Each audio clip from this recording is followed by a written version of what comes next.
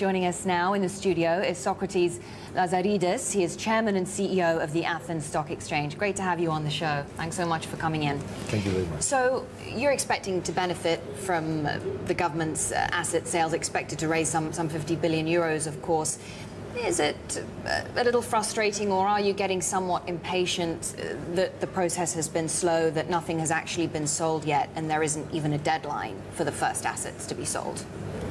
Yes, but you must have in mind the better preparation a privatization scheme has, the better it will approach the markets, and thus we are happy that we are about to start on these issues. Okay, so how do you expect those asset sales to be handled, and what impact will it have on the wider Greek market? At least for our stock exchange, it will have a direct and indirect effect. The direct effect comes out from those companies that are already listed in the stock market, and they will be privatized through the market.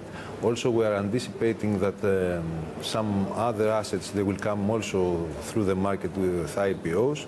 And of course, the indirect effect is by any kind of privatization that helps the growth of the economy. Okay. Because nobody invests in a market without having a further investment approach.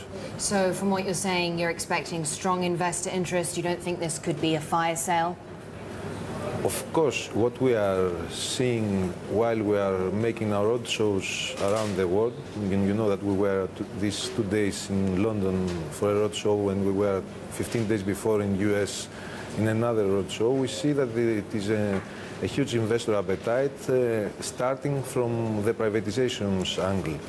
Do you think there is a risk, though, that the government may not be able to get the best price it can get in this sort of economic environment of heightened uncertainty? Okay, this is a dilemma that you can see it in another view.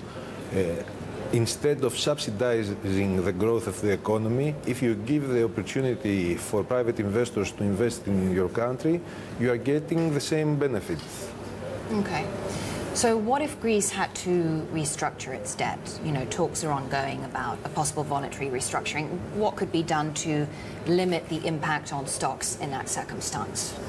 Well, about this issue, as a Greek citizen, but also as part of the investment community, I strongly believe that it is very unproductive, this discussion of the restructuring of debt. What we have now is a negotiation for the second bailout program and a preparation of a concrete short, medium-term plan for going back to the markets.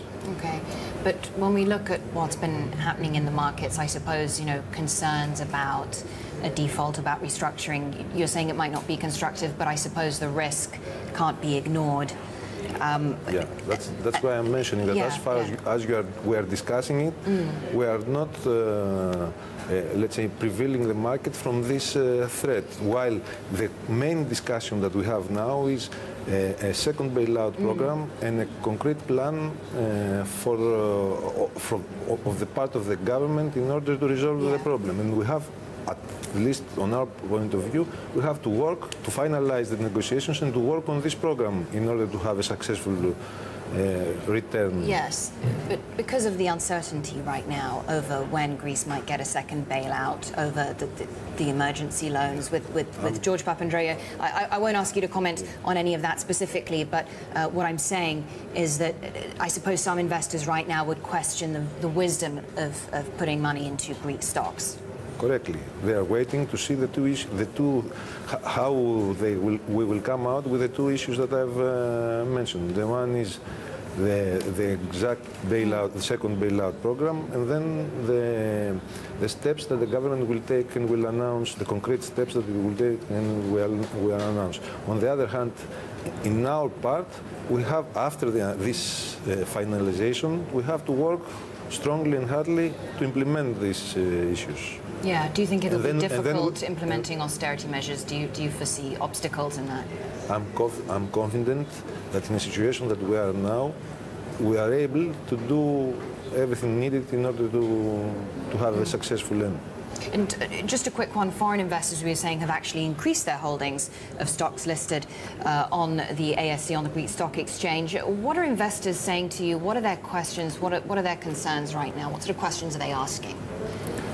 Well, first of all, as I've mentioned, everybody is waiting to see the concrete plan in order to evaluate where and when to invest. It's clear, the clear vision that the international investment community has is that there are opportunities in the Greek market, and they want to hear the next steps, a concrete plan for next steps. Yeah, before they actually invest. So they're watching, obviously, very closely. But I have to mention that still we didn't lost any investor from our market. It was around 50%. Now it is 51%. The participation in the Greek market of the foreign investors, as you have mentioned, and also the liquidity is sustainable at this point of time, at least the last year in the Greek market, as compared to previous years.